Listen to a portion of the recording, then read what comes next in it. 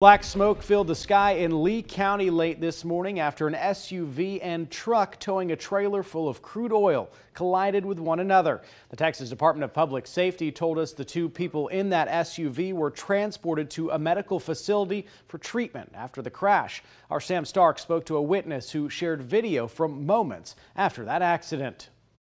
Cell phone video captures billowing black clouds of smoke after a tanker's trailer filled with oil exploded following a crash with an SUV. It was definitely a crazy thing to see. David Ells talked to us over the phone. He was on US 290 towards Giddings when he saw the smoke. We figured it was just some fire going on in the bushes or something. But then he got closer. All I saw was the front of a semi and a ton of smoke, and then when we passed by there was a crashed white car in the back. The flames from the explosion so intense, Ells could feel it from the inside of his car.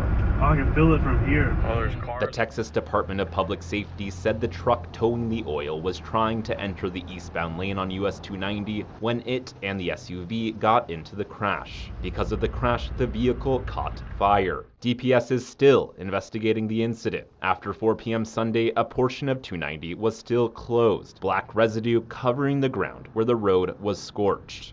I was not expecting at all to see that. Sam Stark, KXAN News. And we'll be following up with this. We'll keep you updated with the very latest right here on KXAN.